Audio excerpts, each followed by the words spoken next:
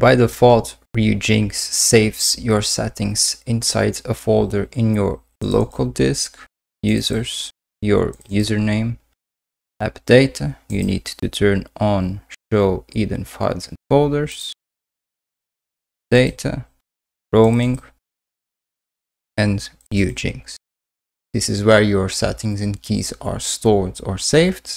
In this case, we want this folder to be in the same folder as the ryujinx.exe. Create a folder called portable.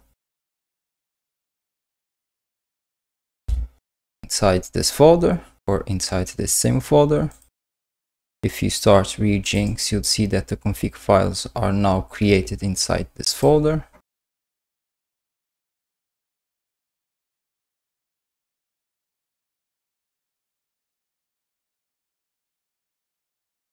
You can copy the files from the AppData folder to this folder or to the portable folder, so you don't have to configure Ryujinx all over again.